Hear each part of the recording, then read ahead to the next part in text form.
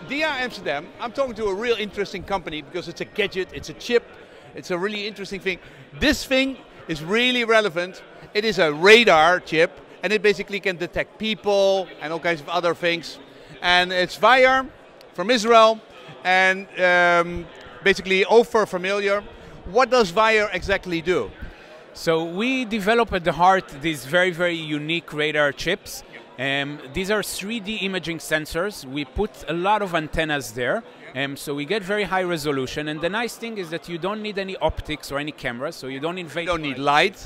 You don't need light. You can see in the smoke. You can see through the bathroom curtain, etc. What is the distance which it basically can detect? So something like this can probably cover around 8 to 10 meters in distance, even longer for some applications. Okay.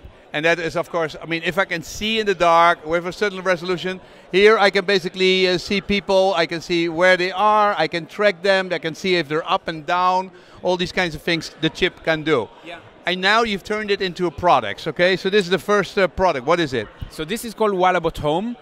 We developed a product out of it for elderly people. First feature is to identify falls. So basically what you do is you set it up on the wall, and this will monitor the space, and if someone falls down, it will automatically identify that and then trigger a call to a monitoring center or a nurse's station or a caregiver or whoever you choose.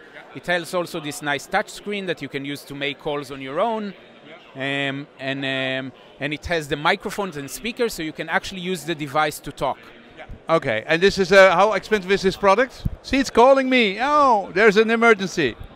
So we sell it for consumers now in the US. We sell bundle units. Each device is $99 and $999 monthly fees for the monitoring services. It works better than somebody who basically has something around and press a button. Yeah, that's exactly it. People don't like wearing those things. They usually, even if they get it, they tend to leave it after. Oh, and I basically saw on the bed, I mean, it basically then see if I'm lying in the bed, if the breathing stopped, right? You can do that kind of resolution. Yeah, so a part of the additional features that we're developing is also the ability to monitor the vital signs. So we have breathing monitoring now in bed. We're also trying to add now heartbeat. Hopefully it will come pretty soon as well. But it's not only that, right? The ability to track people and their posture enables us to actually see not only if someone falls down, but actually, for example, to monitor their speed of walking, which is a very strong indicator to fall risk.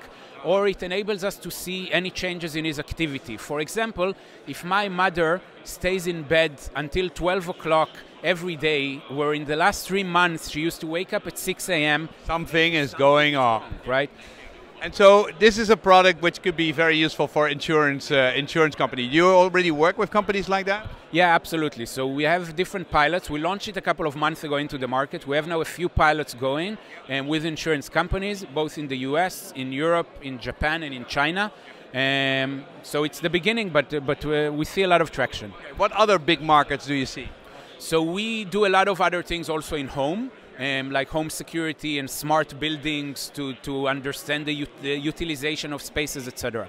We do a lot of work in automotive, where we monitor in cabin, so we monitor if there's a baby left behind or how close the driver is. Funny enough, this gets into regulatory NCAP EU forces car manufacturers to. No. 2022. It's in 2022. Every car needs to be able to see if a dog or a baby is kept in the car. Yeah. Basically, keep the temperature at a reasonable level. Keep the temperature, alarm, open the doors. There are quite a few different. That is legislation. Yeah. That is by. Okay, so that's the second bigger market. And one more market. We do a lot of work in robotics, in homeland security. In industrial applications, homeland security, we build systems for screening people. Hey, and you're a company from Israel. How many people in the company? Yeah, so we're based out of Israel. We're about 150 people now. Started in 2011. And how much money did you raise? We raised in total $79 million in 3 investment rounds, led by companies like Bessemer Ventures, Battery Ventures, Israel Cleantech Ventures, so very senior. Yeah. And now I want to buy one for myself in the Netherlands. Can I do that? So we don't sell it yet for consumers in the Netherlands. We do, however, work with B2B partners, both in the Netherlands and across Europe.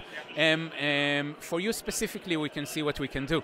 But if you're an insurance company and you basically cover older people, then I mean, giving this for $10 a month prevents a lot of very, very expensive damage. It's a great idea. It's a great product. Thank you very much.